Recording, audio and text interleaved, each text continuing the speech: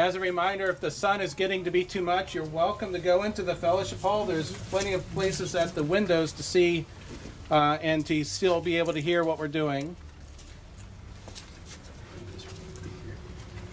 We begin with our litany of remembrance. O Lord Jesus Christ, our Savior, Redeemer, Healer, Liberator, and Comforter, tells us, "Blessed are the poor in spirit, because although our faith may be weak, we are part of God and His kingdom. Blessed are those who weep, who grieve, or in mourning, because we will be comforted, and our tears will be wiped away. Blessed are the meek, the gentle, and those who suffer their loss in silence, because we will have a place in the land to express our grief. Blessed are those who hunger, who thirst, who long for justice and for answer to their questions, because we will have the satisfaction of knowing the truth and will be filled by it. Blessed are the merciful who share and identify with the sorrow of others, because others will show mercy to me and try to relieve me of my misery. Blessed are those who open their heart to release its poisons and make it pure, because God is the one who will wash us and free us to see Him face to face. Blessed are the peacemakers, those who work to stop the violence and disregard for life, because we will be living as sons and daughters of God. Blessed are those who are persecuted and silenced while struggling for justice, because the reign of heaven is ours. It has made itself present. Blessed are you when people insult you, when they persecute you, when they plot and execute evil against you, accusing you falsely because you have worked for the good and belong to the kingdom of God. We will be comforted and will rejoice in knowing that we raised our voice and made ourselves present. We will be comforted and will rejoice in knowing that God heard us. We will be comforted and will rejoice because we were with God and will continue to be with Him. We will be comforted and will rejoice with the certainty that God has not left us, not even for a single moment. Let us remember all the saints before God. We praise and bless you, O Holy Trinity. You have taught your church that it is an ageless communion of saints.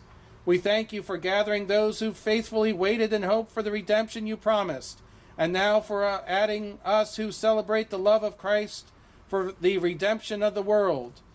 Prepare a place for us among those who are already with you. Help us remember them as an encouragement to saintly living, exciting us to love, in anticipation of an eternal reunion. With them we praise and bless you, O Holy Trinity. Amen. During our ritual of remembrance, the first group of names, we will ring the bell for each name. Is there someone at the bell? Yes. Okay. We remember those within the life of our congregation who have died in the last year. Charlie Saeta, Ellen Duncan, Bobby Schlegel, Dale Willman.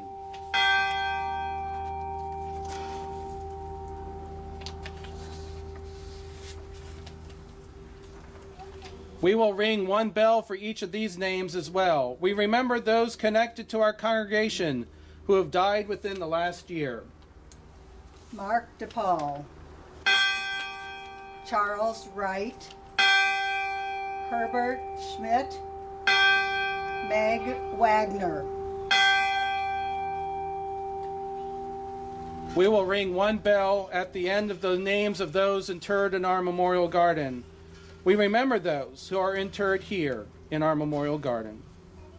Henry Bloom, Martha Bloom, Jerry Heidler, Dot Heidler, Ilse Fencole, Karen Martinson, Ann Jensen, Muriel Hunter, Clay Minarson, Thomas Bensavinga, Earl Smith, Robert Eisman, Norma Martinson, Kay Hoskins, Ruth Eisman, Viola Broadbeck, Jeannie Tiemann, Duke Tiemann, Warren Martinson, Trudy Mormon, Helga Zadalis, Tolly Holzclaw, Glenn Dumdye, Elsa Aplett, Kathleen Wacker, John Wacker, Pat Falco, Carolyn Dumoulin, Ellen Duncan.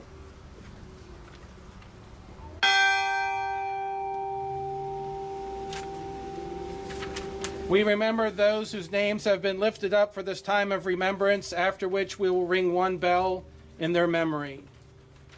Christopher Robinson, Roberta Powell, Robert Powell, Louis Mahler, Elsie Holtzclaw, John Cobb, George Smith, Angie Courtney, Tully Holtzclaw.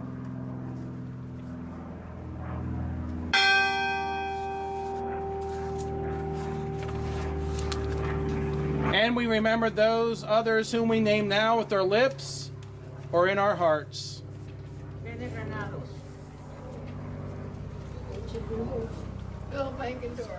George Cox,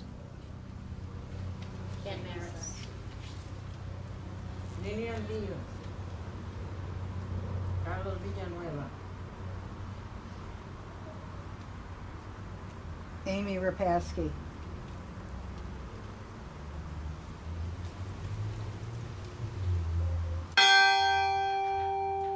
Amen. Amen.